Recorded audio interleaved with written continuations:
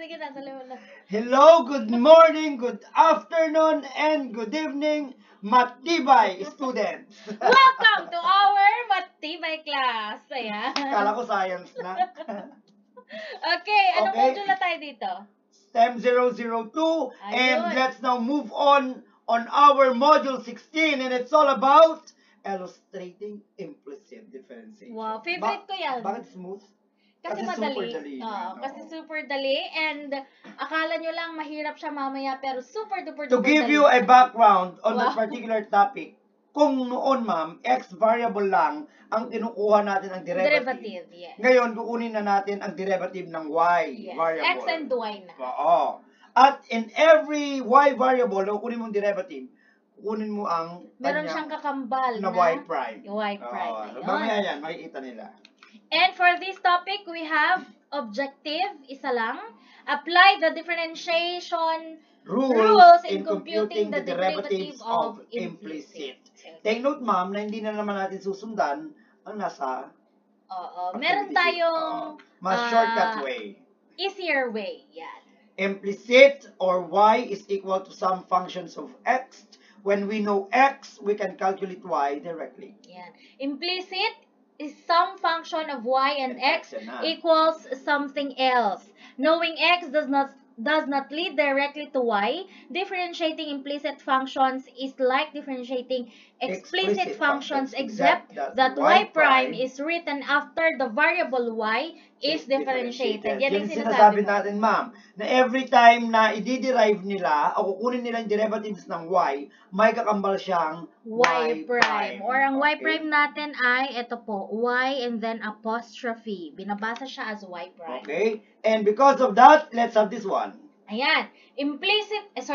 Explicit form, we have y is equal to square root of r squared minus x squared. And when we talk on implicit form, x squared plus y squared is equal to r squared. Yes. Tinanggal ang kanyang square root. Sa explicit form, Sa explicit form, meron siyang radical. y is expressed as a function of x, while in implicit form, the function is expressed in terms of both y and x. At dito tayo magko-concentrate. Yes. Okay? Ayun. And because of that, let's proceed with our examples! Okay, let's have our first example. Excited na ako, kaya nandito na tayo mga anak. X cubed plus xy plus 4 is equal to 0. Take note, sabi nga ni Ma'am Tintin, papasok na ang tinatawag nating implicit differentiation kapag dalawang variables na ang ating diniderive. If you take a look on our example number 1, meron na tayong xy. Yeah. Okay, so wag pa rin natin kalilimutan dito ang ating mga natutunan when it comes to derivation. Yes, okay? differentiation. So let's now start. Kung meron tayong constant, mga anak, let's transpose it first on the right side. So, magiging x cubed plus xy is equal to negative 4. Are we clear? Yes. Let's now derive.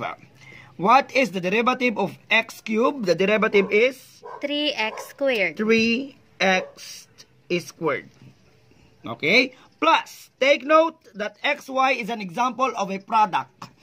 Tama, ma'am? Yes. Yan, kapag babasahin mo yung xy, magiging x times y yan. Apo. So, let's apply our technique in deriving product, which is FDS plus SDF. Okay?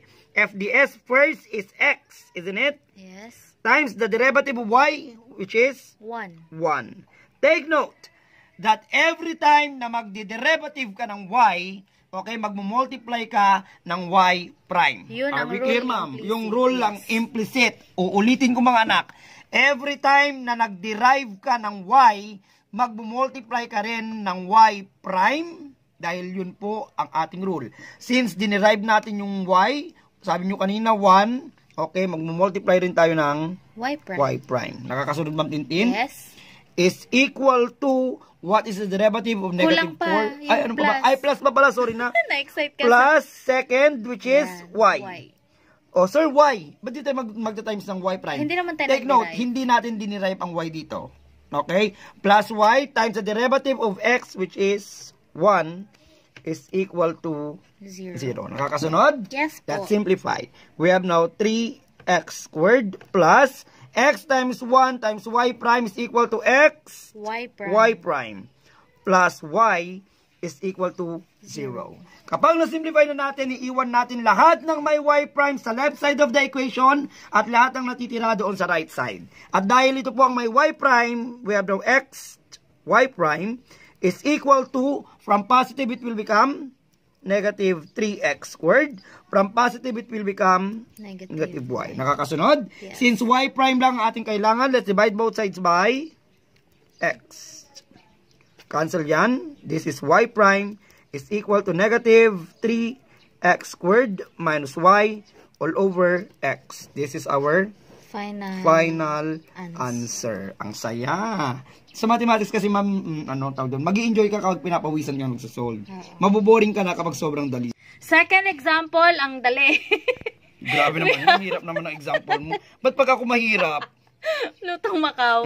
We have x times y is equal to 4. Ayan. Gaya ng sinabi ni Sir kanina, magkatabihan, ibig sabihin, gagamitan natin siya ng product. So we have, this is our first and this is our second. First derivative ng second, copy ang first. Derivative ng second is 1. So we have, why yung derivative mo, ma'am? so, gurea. Gure.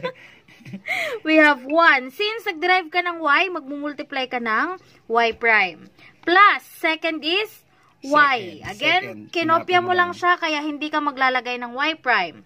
Second, derivative ng first is 1. Is equal to, derivative ng ano? Derivative ng 4. Hirap. 0. We have 0. Next, simplify. We have x, y prime, plus y is equal to 0. Sabi ni Sir kanina, lahat ng y prime maiiwan sa left side. The rest, pupunta sa right side. So, we have x, y prime is equal to, from positive, pag transpose mo siya, it will become negative y. Since si y prime lang ang kailangan natin, divide both sides by x. Ang hirap. At pag kinancel mo yan, ang naiwan ay si y prime. Therefore, y prime is equal to negative y all over x. Ma'am, niloloko mo kami sa answer key. Nakalagay negative x all over y. Oo. Gaya ng sinabi ni Sir kanina, i-replay nyo na lang. Tao lang din may gawa. Siguro nalito siya dahil ang dami-daming x and y. But this is the correct answer. Yes. Mas naniniwala ako dyan na sagot. Okay. Let's proceed agad-agad sa ating second example or third example. X squared plus y squared is equal to 25. Okay. What is the derivative of x squared? We have 2x. 2x plus derivative of 2y or y squared is 2y. Nag-derive ba tayo ng y, ma'am? Yes. So, magmumultiply tayo ng y prime is equal to 0. Okay? Iiwan lang.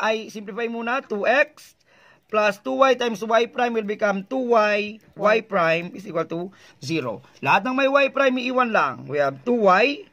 Y prime is equal to, from positive 2x will become negative 2x. That divide both sides by 2y. 2y, pak. Ala. Ang harsh mo talaga. Y prime is equal to negative 2x all over 2y. Since pareho sila ng 2, cancel. Ang natira is y prime is equal to negative x all over y. Ayan. Oo. Excited yung gumawa ng module. Ang akala niya, number 3 yung sinusolve niya kanina. Nagamit mo na naman yung space ko for number 4 talaga. Fourth example, x squared plus 2y squared minus 4. May whole number dyan. Ito-transpose mo muna siya sa kabila. Ayan. So, we have x squared plus 2y squared is equal to negative. It will become positive 4. Next, derivative of x squared is 2x. 2x plus 2 times 2 is 4y. Nag-derive ka ng y, kaya magkakaroon ka ng y squared. Ng y prime is equal to 0. Next, may iwan si y prime. Is equal to, transpose mo ulit, negative 2x. Divide both sides by 4y. Cancelled, y prime is equal to negative 2x all over 4y. Since they are both divisible by 2, i-divide natin sila. 2 divided by 2 is? Negative 2. Negative x na lang nasa taas at ang nasa baba ay 2y. Final answer. Okay, let's have example number 5. Shopee ba yun? X squared plus 3xy is equal to 4. Derivative of x squared is 2x plus Derivative of 3xy. Fraction. Hindi siya fraction, ma'am. Product siya. Okay? FDS sorry, product. and SDF. Ito po ang ating first. Yung y po ang ating second. FDS, 3x. Okay? Times the derivative of y. 1 po ya. Y prime. Tama po? Plus. Okay? Second is y, hindi po natin siya dinerivative. Kinopya lang natin kaya hindi po tayo mag-multiply ng y prime. And derivative of 3x is 3. Tama, ma'am? Is equal to 0. Let's simplify. We have 2x plus 3x times y prime will become 3xy prime plus 3y is equal to 0. Iiwan natin ang may y prime is equal to, from positive it will become negative 2x, from positive it will become negative 3y, isn't it? Yes. Okay, let's divide both sides by 3x. 3x. Okay, cancelled. Ang natira y prime is equal to negative 2x minus 3y all over 3x. Sa answer key, sinimplify niya, pero pwede naman nang hindi. Ilalabas lang po natin si negative, pero okay lang na ito ha. Tatanggapin okay na natin yan. Pero kung maarte sila, gusto nilang ilabas yung negative, pwede naman. Ilalabas si negative, magiging 2x, magiging positive 3y, all over 3x. Okay? Pwedeng ito ang sagot, pwede rin naman na ito ang sagot. Ay, naka-play na pala. Last example, x cubed plus 4x plus y squared minus 3y plus 1 is equal to 0. Mahaba lang siya, pero pare-parehas lang kasi wala namang product, wala rin namang quotient. So, let's proceed. We have 3x squared plus 4 plus 2y. Nag-derive ka ng y, kaya mag-multiply ka ng y prime. Minus 3. Derivative ng 3y is negative 3, tama? At nag-derive ka ng y, mag-multiply ka ulit ng y prime. Is equal to, sorry, nakalimutan natin kanina, dapat pala ilalagay natin yan sa kabila. So, we have 0 na sa kabila. Next, iiwanan natin lahat ng merong y prime. So, we have 2y prime minus 3y prime is equal to negative 3x squared minus 4. Tama po? Next, ang kailangan lang natin ay si y prime. So, ilalabas natin si y prime. Ang naiwan sa loob ay, tinanggal natin yung y prime. Anong naiwan? 2y. We have 2y. Tinanggal natin yung y prime. Anong naiwan? We have negative 3. Is equal to negative 3x squared minus 4. Divide both sides by, para makancel yan, 2y minus 3. 2y minus 3. Cancelled. Y prime is equal to negative 3x squared minus 4 all over 2y minus 3. Ayan. Parehas ba sa nasa TG? Yes po.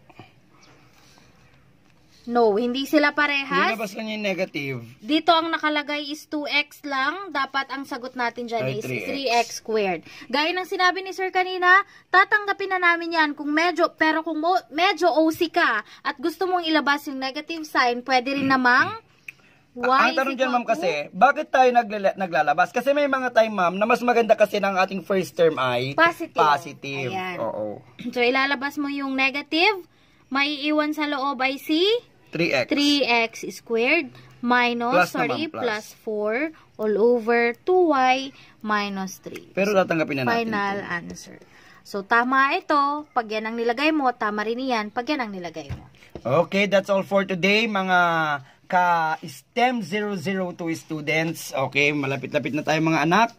Parang medyo mahirap lang, pero kung makikinig ng mabuti sa explanation namin ng Ma'am Tintin, kung ulit-ulitin yung super video, dali lang po. Okay, good day everyone. Mag-ingat ang lahat. Lagi niyong tatandaan ang ating hashtag, dahil totoo naman, tayong lahat ay hashtag matibay. Goodbye.